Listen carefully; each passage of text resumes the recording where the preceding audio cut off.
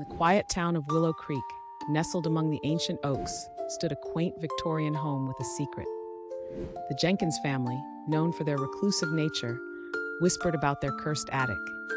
As the clock struck midnight, soft whispers echoed through the house, drawing curious souls to the worn wooden ladder leading upwards.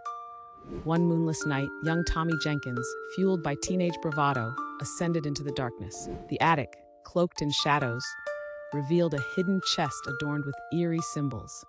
Ignoring the warnings etched into the wood, Tommy opened it, unleashing a malevolent force.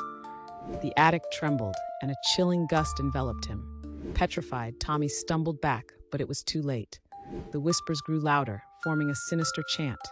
The attic door slammed shut, trapping Tommy inside. In the morning, all that remained was an empty house.